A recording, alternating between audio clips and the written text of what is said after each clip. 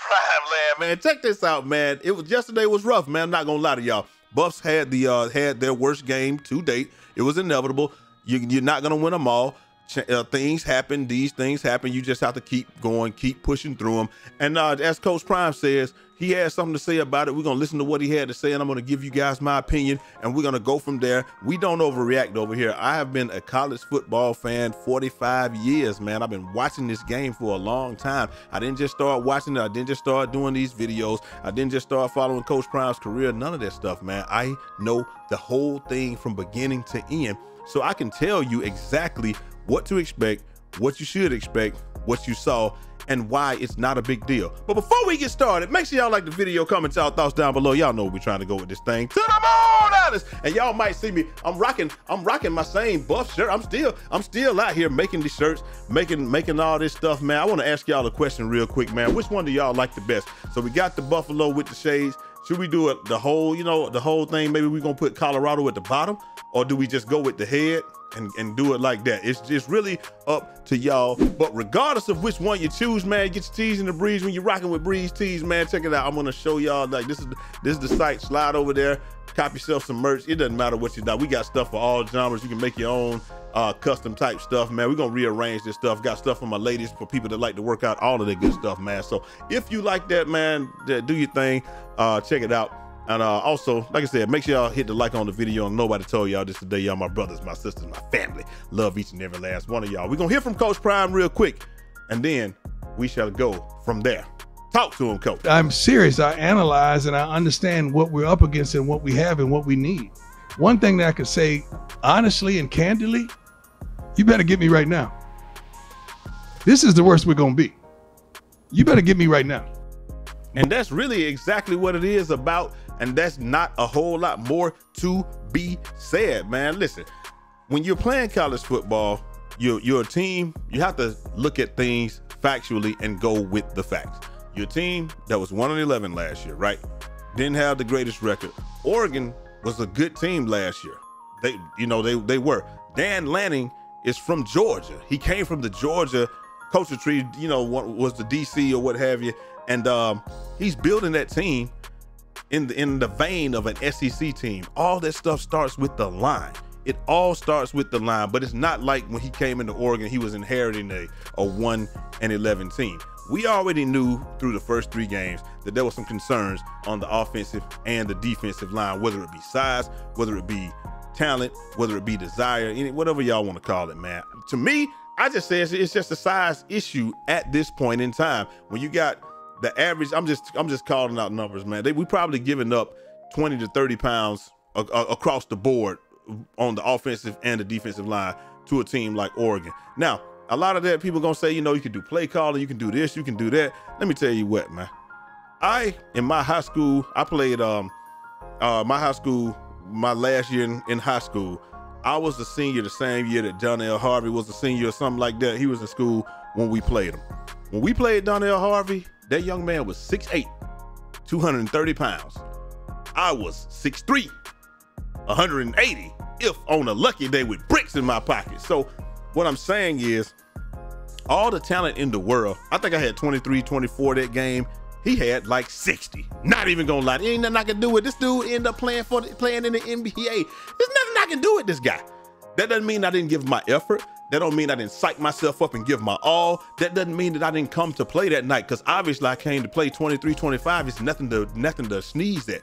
But 6'8", 230 is still 6'8", 230. And over time, it doesn't matter if our skill level was the same or his far exceeded mine. If we had the same skill level, eventually he's gonna win out, because size is just going to win out and wear you down eventually. That's just what it is.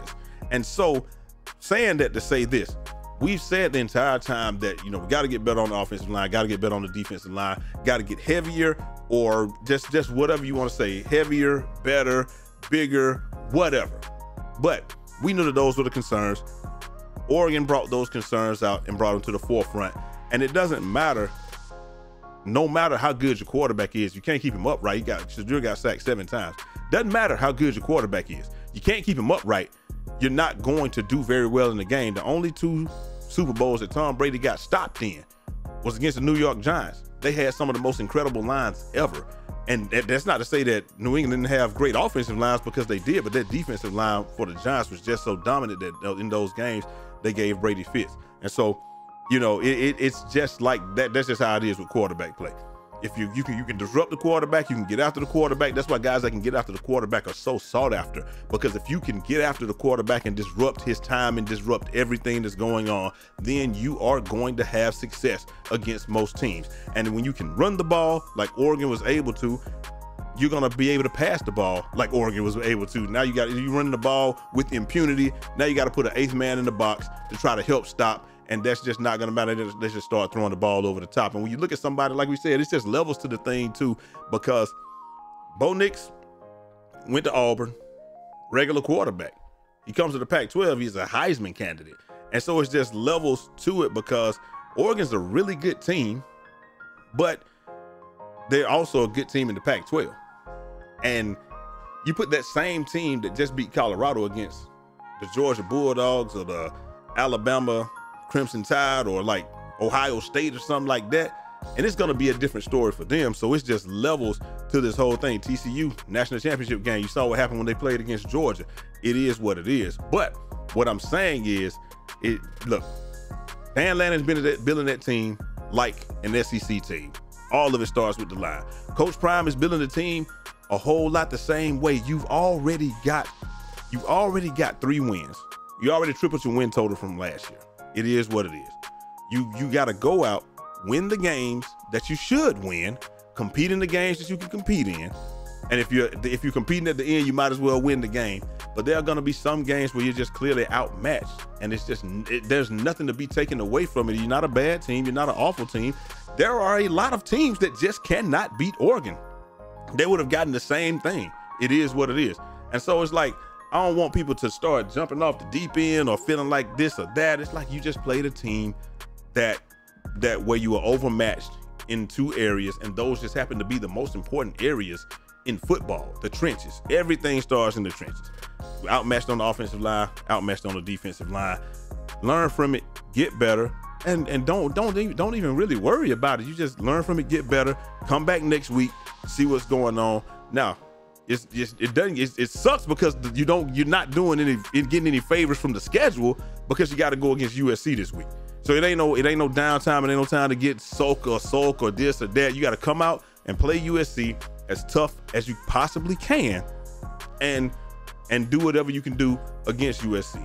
But things to take away, you definitely still improved on your score from last year against Oregon. I think last year they lost by 39 points. This year, only lost by 36. So it's still improvement if you want to look for improvement anywhere. But that's the only thing that we can really look for with the Colorado Buffaloes is improvement over last year. And just like Coach Prime said, you better get me now, because what's going to happen eventually is, in the next couple of years, you're going to get linemen. If you watch when they play, when you watch the team at Jackson State, the first year when everybody was ill or whatever, the shortened year, 4-3, right? Got some linemen in there the next year, only lost 1 game, 10-1. Then 10-2, I think it was 10-2. And then the next year, 11-1. So you understand what I'm saying? How you improve over time. It is a blessing to have come out and won those first 3 games, and it really looks much better to go into USC 3-1 than it does 1-3. But you're gonna run into some stiff competition with quarterback play, offensive and defensive lines, and these guys are just wanting to get after it. I don't mind the talking, I don't mind the banter, I don't mind any of that stuff, because when you win, you get to talk your trash, you get to talk. That's a benefit of being a winner. And Coach Lanning, hey, all the stuff that he said before the game, I'm fine with that. It's like WWE, you cutting a promo and you trying to say what you have to say to get your players up, and every pregame speech is specific to the team that you're going to play. It would not make sense to say, let's go beat the Bulldogs when you're playing the Carolina Gamecocks, my alma mater. It wouldn't make sense to say we're gonna go between the hedges and beat the Gamecocks. You see what I'm saying? So the same thing where he's saying, like, the clicks and likes or whatever, they playing for clicks and likes, we playing for wins. Listen, the whole point of it is this. Everybody's playing to win the football game. But when you know that you're in a position where your team is ahead of the team that you're playing. You still have to do things to get them up. I ain't got a problem with what he said, man. It is what it is. Like you know, and after the game, like he said, he didn't make it about the Buffaloes, the Coach Prime, anything. He just said, hey, we won. We got to get ready for next week. We're going to play some incredible teams in this league, and that's just how it is. But like I said, it's not a whole lot to be taken away. It ain't time to hit the panic button. It's not time to do anything. You just got to go out there this week, practice hard, get ready for USC. And then if you're not victorious against USC, still don't get down. It's not time to hit the panic button. You just have to go out there and beat a team that you should beat in Arizona State. And then all of a sudden, you're 4-2, and you're still sitting pretty, still looking good.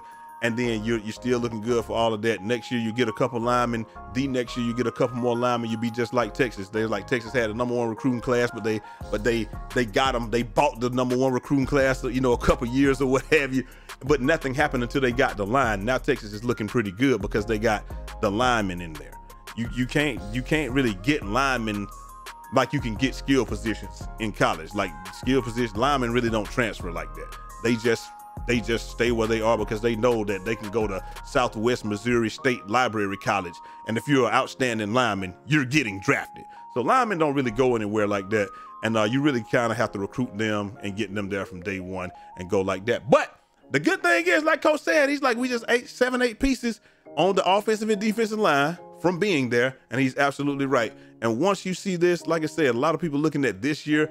I'm looking at this year because you got an opportunity to win some games. You got an opportunity to get to 6 wins, and you can actually go bowling this year. Maybe you win, you know, get to a bowl and win a bowl game and do all of that.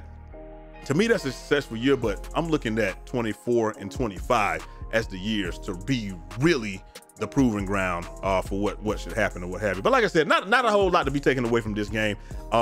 Ain't time to hit the panic button. Still everything go Buffs.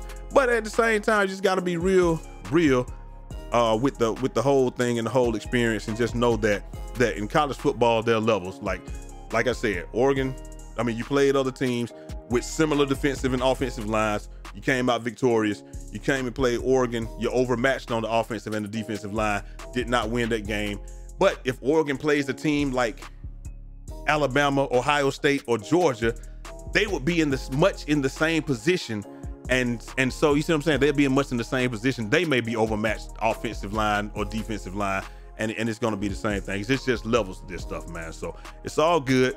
Keep cheering, keep believing, and just know that you're not going to win. We're not going to win every game. Buffs not going to win every game. It's okay. We won an 11 last year. Buffs won an 11 last year. It's okay. Got a lot of work to do, a lot of work to be done. Let's just see how they respond. And hopefully they respond the right way, man. But anyway, like I said, not a whole lot to be taken away from it. Offensive line, defensive line was the difference, and that allowed the skill positions to shine more on the Oregon side, man. Got to tip your hat to them, man. They played a good game, man. Like I said, you know, people want to say, well, Colorado just played bad. I would like to think that the Oregon Ducks had something to do with that, though. Like, nobody's just come out there and play bad. Like, they had something to do with that, man. It is what it is, though. Like I said, keep growing, keep believing. You know what time it is. First year, this is the 4th game, still 3-1. Maybe, you know, but just make sure, get out there, play USC tough, beat Arizona State the next week, and see what happens, man. And like I said, no time to panic. Just keep rolling. Anyway, let me know what y'all think down in the comment section. I'm gonna holler at y'all next time. Till next time. It's your boy Jay Easy, aka Fresh from the Barbershop, BK the People's Champ. Godspeed.